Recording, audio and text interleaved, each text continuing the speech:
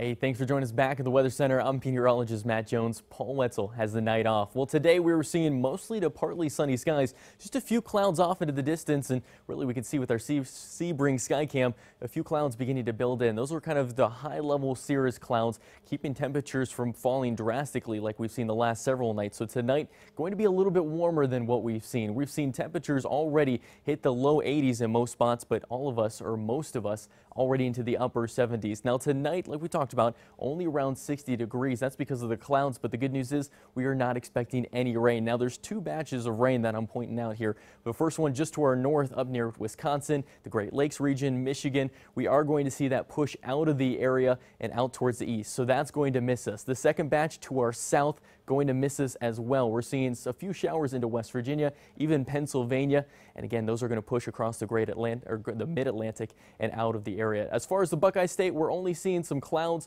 and you can kind of see them on clouds and radar here. We are going to see them build in overnight. That's going to keep temperatures really steady, but we're also expecting only clouds a week from now for the total solar eclipse, and you can really see the path of totality, or the moon's going to go in front of the sun and block out that sunlight. So it's going to be 100% blocked anywhere from Oregon and across the continental United States into South Carolina. But here in the valley, if you look, we're seeing just around 80% of that sunlight being blocked. Now that's a week from now, but what's going to happen and what is it going to look like? We've had a lot of questions. First off, it's starting into the afternoon. You need the sunlight for a solar eclipse. We're seeing just around 1:08 is when it's going to start to occur here in the valley. So as the sun begins to move across, or excuse me, behind the moon, we're going to see eventually right around 2:33 that moon block out 79%, so close to 80% of the sunlight. That's over 79%. We call it eclipsed as that sun begins to move away. So it will end right around 4 o'clock. The whole eclipse will take about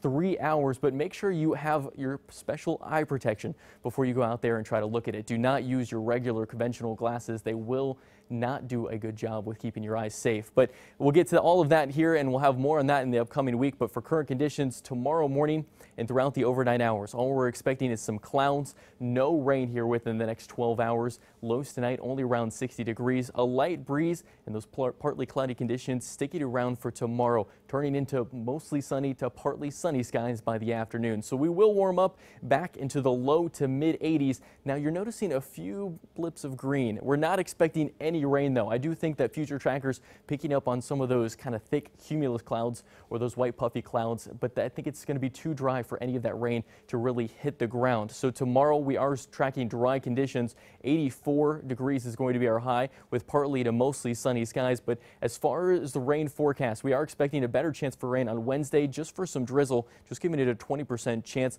And then heading into Thursday, we are going to see a 60% chance of showers and storms heading into Thursday, and that chance for rain going to stick around for the end of our work week for Friday. But temperatures ramping back up midweek. We're looking at Wednesday high 84 degrees, and that humidity is also going to increase. But as we head into next weekend, we're looking at highs only into the low 80s with partly sunny skies. Even for the eclipse next Monday, looking at better weather.